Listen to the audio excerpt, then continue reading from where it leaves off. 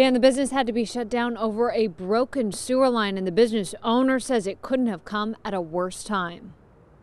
It's so upsetting and unbelievable to us that this is happening. Owners of Pavel's Backerei, Johanna and Paul Wainscott, are devastated the city shut them down during their busiest time of the year. What were your plans this morning? To go here. Pavel's is a Pacific Grove institution. We come here at least once a week for especially the sourdough bread, Danish pastries, and other fattening substances. Often there's a line out the door of the popular bakery, but on Tuesday the entrance was taped off and crews with Mr. Reuter were digging up a broken sewer line. It's been an ongoing case of trying to get this sewer line fixed, and we've involved the city.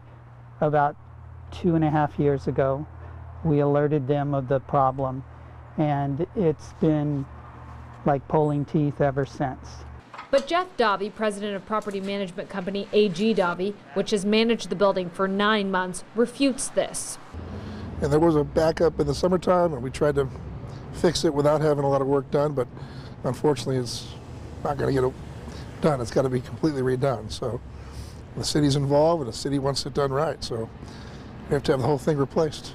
The city says it will work with AG Davi and Pavel's to get things back to business as usual as soon as possible. But the owners say the lost business can't be made up.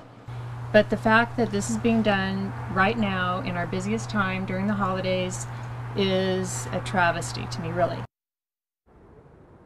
Now, the crews that are out there working on it, they're trying to repair the line without tearing up all of the building. If they're able to do that, then they could finish in 3 days, which would mean that the bakery would be open on Friday. Dan? All right. Thank you very much. Appreciate it. We are told Pavel's will pay its employees while they are closed.